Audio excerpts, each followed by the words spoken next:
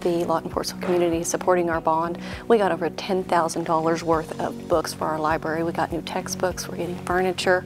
We are so grateful because some of these students that have been with us for years, they didn't have new textbooks. This year, those students who were here that have gone through years without textbooks, they are so excited and they treasure those every single day.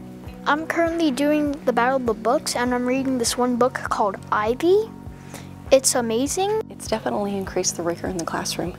They have something feasible to sit there and look at and touch, and the teachers are able to go deeper within the standards and just increase the classroom assignments, and they're able to get everything done. And since all the books are updated now, there's new materials in them, probably stuff that wasn't there before. So this is our math book that we have. There's probably like new math standards in here.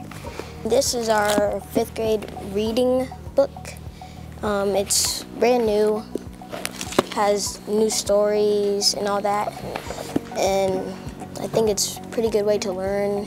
And back in 3rd grade, we didn't even have notebooks, so I think this is a good upgrade, big improvement, and I think this is amazing. I'm really excited that the library got all these new books, and our teachers also got new science materials, and so we get to do all these fun projects and experiments, and I'm really excited for that. From the Freedom Eagles to the Lawton Sill community, thank you, thank you, thank you. We have been blessed.